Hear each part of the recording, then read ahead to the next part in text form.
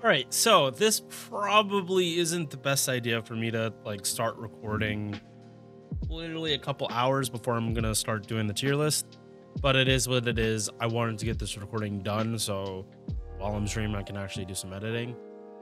Murasaki Shikibu, she just got a buff, and I think it just made her like even better at what she already did. Not only was she already like a sub DPS, and she could do like farming herself and do like fairly good numbers. Fast forward like all the way to MP damage chart, and yeah, like she was already doing respectable numbers in comparison to her competition, and now she just can do even more. Like compared to like Anastasia, Scheherazade, and like Sieg, like Sieg's probably the only one that actually has like more team utility because his MP has defense down. But again, that's kind of only like if you plan, like unless you plan on setting up for him, like he MPs and then a single target or another unit follows up, he's not really doing that much supporting. Murasaki definitely has team utility. She can be used in single core, multi-core, and she can also now be just used as a support in a very similar vein to Martha, except her utility is not tied to the MP. So a little easier. Let's get started. Base attack, it's low, and for specifically like single core farming, little bit of an issue. It's not too bad of a thing. Like the caster modifier makes this worse than it is like on paper, especially because she doesn't have attack buffs in her kit. But again, she's run with Castoria, so it doesn't matter that much. Yeah, for 5 stars, we like 11.5 and above, preferably like 12k. This isn't the worst. It's not like Bunny Toria that's sitting like 9,000 HP. It's low, but not too low. It's like not berserker levels low. Like if you bring her to fight, like into a fight and has riders, she's probably gonna get crit down like really fast though. Not again, as long as her skills are up, like probably not too fast, but she's lucky she's arts because she's running with Castoria. Let's just say that. Star weight, star gen. These are normal caster numbers. MP charge 0.45%. This actually does check out with other 4-hit arts cards that are kind of around this number. 0.45, like I think goes to like 0.5 and as low as like 0.43. So there's nothing too egregious with the hit counts. Honestly, truly, they could have made this lower. I could honestly see them making this lower. We've seen with Summer Ibuki, as long as you have a lot of hits on your arts AoE MP, your base game doesn't matter that much, especially because of Castoria. And these hit counts are good. They're all above average. Extra attack is average, but who cares? Like 4-hit quick cards, 4-hit arts, and I kind of don't care about the bus card, if I'm being honest. Like, cool, 4 hits, but I care about these 2 cards types. All right, first skill. Again, she was always able to be used as a sub DPS. First skill reduces defense by 30%. This is what Scotty does, and then increases party's damage against demonic enemies for 3 turns. Power mod. She's always had this, and demonic for farming is like the most common niche. Like if you have anti-demonic on your NP, you're a farmer. Straight up, you are a farmer. Like look at all these, like the site's not even able to load it. If you like play through the story, like 99 or not 99, but like 90% of all enemies you're gonna fight are demonic.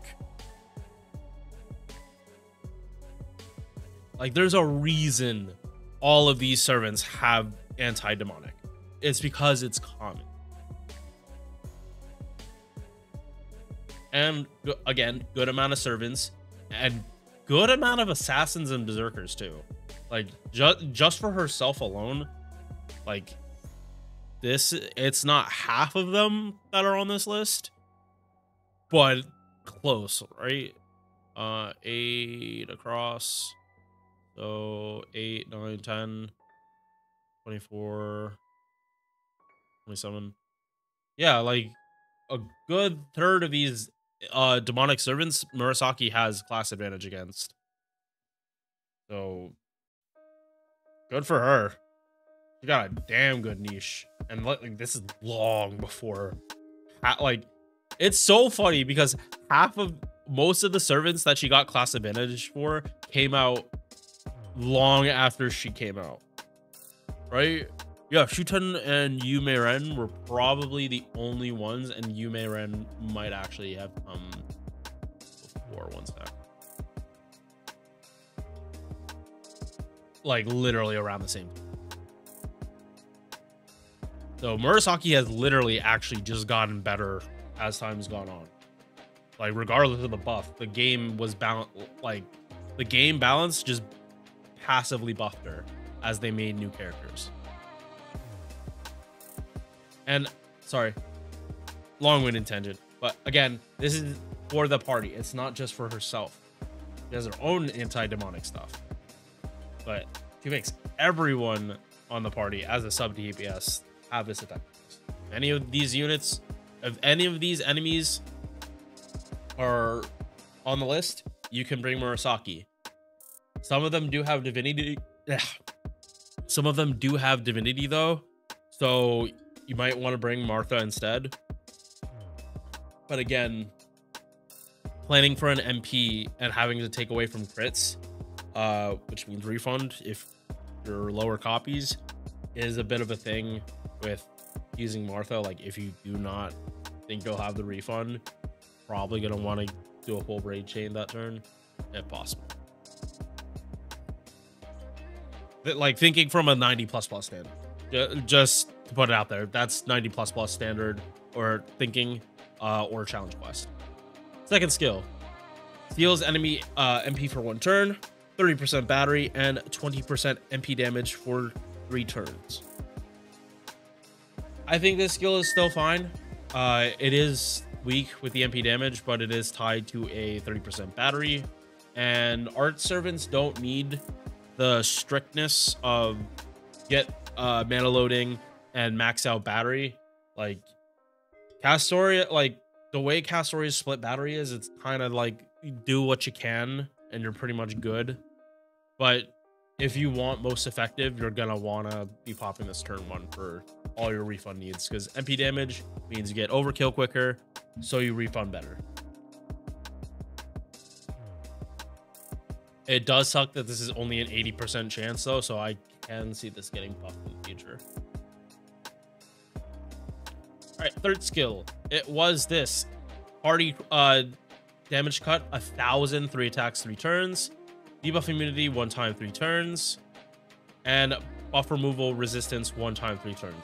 For challenge quests, this shit is amazing. This is amazing. These two in combination with each other are just like, they're gonna, like, when you need them, it's so helpful. And now with this buff, she's just better. They didn't do anything to the damage cut, unfortunate, or any of the other effects. They just added stuff. Party power mod against chaotic alignment, power mod against good alignment. And going back to the demonic servants, I'm pretty sure all of these are chaotic. I'm like 90% sure all of these are chaotic. Oh no, bitch is lawful. Bitch is lawful. So Shuten, chaotic evil. Gushan, lawful. So no. Kichi, chaotic. Yep. Bitch, lawful evil. Gonshaku, chaotic. And Kashin Koji, nope. So her buff doesn't just increase her and what she was already doing. It's more she doubles down on being a power mod support. These are ridiculously wide range of niches. Like, say Shonagon, and it's funny because they are good friends.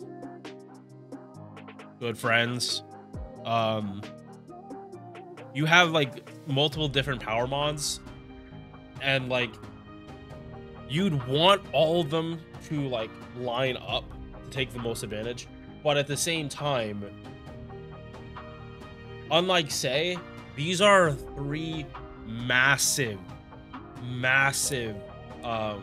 niches. Chaotic is an alignment for servants. Good, another alignment, and these are like common stuff. And it's not chaotic good, it's chaotic power mod and good power mod. You don't need a chaotic good enemy to see anything from this. It has, like, you get more damage if they are chaotic good, but you don't need it. It's just versatile buffing. And again, unlike Sei, who is so hyper specific on what it is, like the man attribute power mod is the best one she has, but the other two, especially Shadow Servants, are much harder to line up. This is just generic good buffing that if you have it, you're not gonna say no to. Passive skill 7% arts buff, and item construction C, debuff success rate. I'm out against Lancers. I mean, if all three of these are lawful good, so some advantage. Answer you, lawful evil, nope. And Ritra, nope. Not you. What about Banana Oni? Not a you. Only one. Yeah, so anti-Lancer, not the best thing for her. Like, I would have... like, obviously, I think she would have gotten anti-Archer for Sei, but obviously Murasaki came out before Sei. But, depends. Mana loading is what you should be going for. Whether it's as a sub-TPS, a farmer, or a support, all of them want mana loading. NP. Sick. Buff blocked for 1 turn. No buffs at all. If you're fighting someone that will literally spam buffs, like it is in their code, if they are not buffed, they will pop buffs. This fucks with them. They will just waste the whole turn trying to buff, and they can't do it. Units like Jolter that have like 1-time buff block, but at like 1 time, it's not gonna do much, and you can't stack it. Unfortunately, you can't stack 1-time buff blocks. Tried it, unfortunately, you can't do that. So these 1-turn ones, and especially because this is AoE, if you're fighting casters, or not casters, assassins, they do like to buff up the crit rate a lot. They do like to do a lot of shit. Putting buff block on them, like, you just don't take damage. And much like Castoria, why would you mitigate taking damage when you could just not take damage?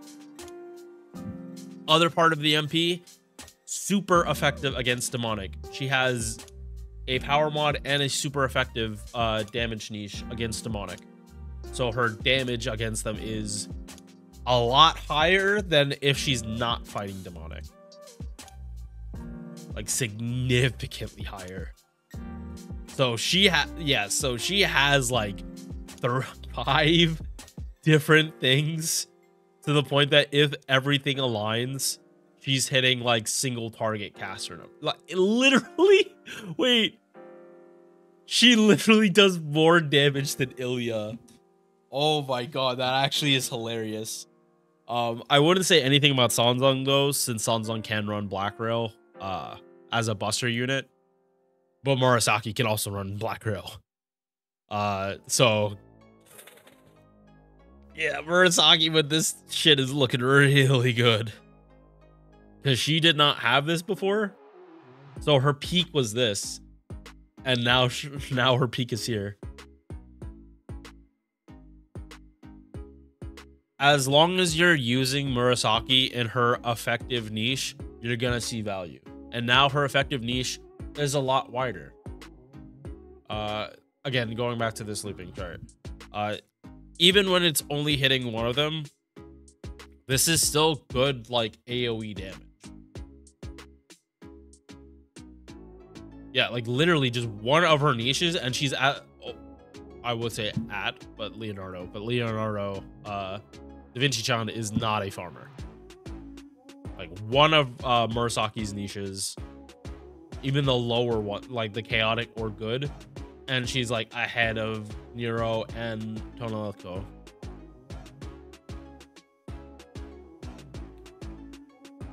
This was an unexpected buff. I did not think they would double down on making her a better everything. But if you do not have this servant, you might want to consider getting her. She's like, especially like, I don't want to recommend, like, say, she's obviously not must summon. She's definitely not. But she is still like, this is such a good utility servant all around her. And yeah, at another time when money isn't strapped, I probably would be summoning for her, but money is definitely strapped.